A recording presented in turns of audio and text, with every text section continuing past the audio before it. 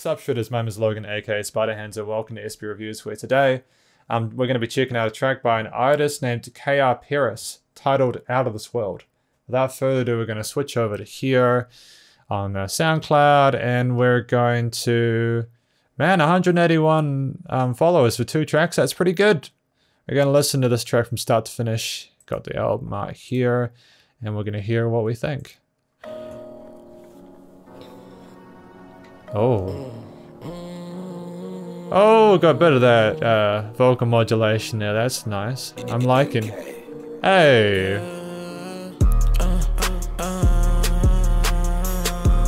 All right, cool. Cool. We're relying on that vocal melody to sort of introduce us, and we're not just going straight into the rap. I like it. I'm assuming this is hip hop.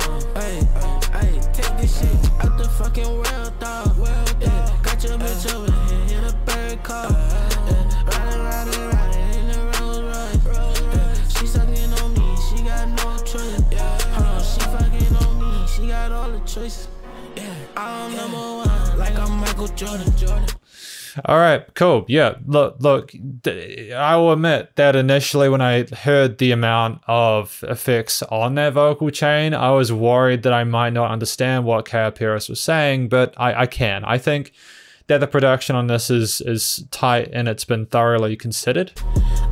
You know, the low bass, the bass, the drums are clear in the mix. It's very well delivered.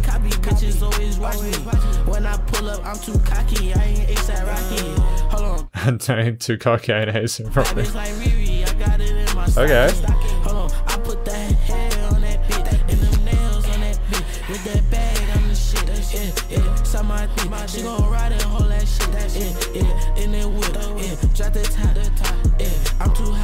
I like the piano, the sort of distorted kind of crunchy piano tone that's going with the bass and the drums. It's a really interesting tonality. It adds a little bit of suspense and a little bit of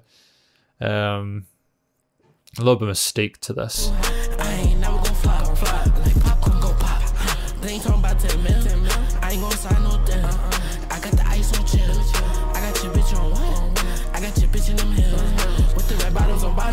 Chillin' and smoking gelato.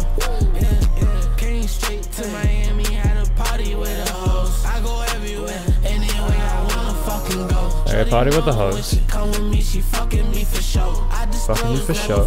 She even said she wanted to go. She had a boyfriend, but I guess she told him adios. Hop in the whip and we out to the PJ. I gotta run. Hey, nice triplet run. This guy's got bars and he's also got technique. Like, that's not an easy thing to deliver clearly. That's not an easy thing to deliver cleanly, but he did.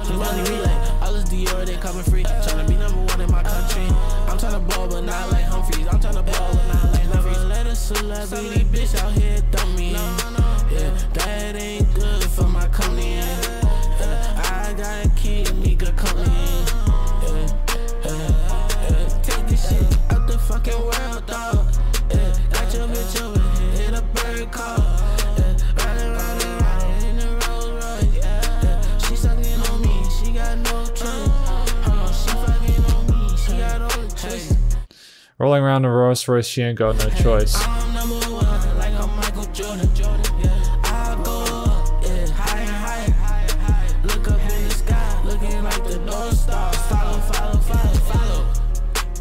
Okay, cool. We're rolling out with the instrumental.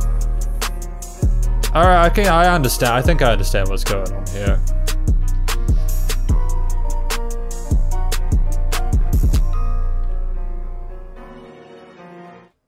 Cool. All right, I can roll with this. I think I kind of understand what's going on in this track. Basically, he's talking about his success, sort of like where he's going with his rap, the people he's met, the woman he's with, and their boyfriends who they said adios to. Yeah, I get it. I think I understand it. It's a very sort of simple, accessible sort of tale that I think a lot of people will be able to sort of get behind, because who doesn't love a success story, right? Well done to KR Peris for providing this in this sort of format. I think that the drums and the bass back up the swagger really well. And that piano adds a little bit of color in the lower mid and a little bit of sort of sophistication to this run that balances out that confidence. You know, it doesn't make it just seem like a brag track. It makes it seem like he truly is having an out of this world experience. It's really cool. It's nice to hear. It's nice to hear someone rapping who sort of knows kind of where the equilibrium is meant to be in terms of the music and their lyrics. As I mentioned before, the guy obviously has bars. He told a really an interesting story. It was actually a very mature take on it.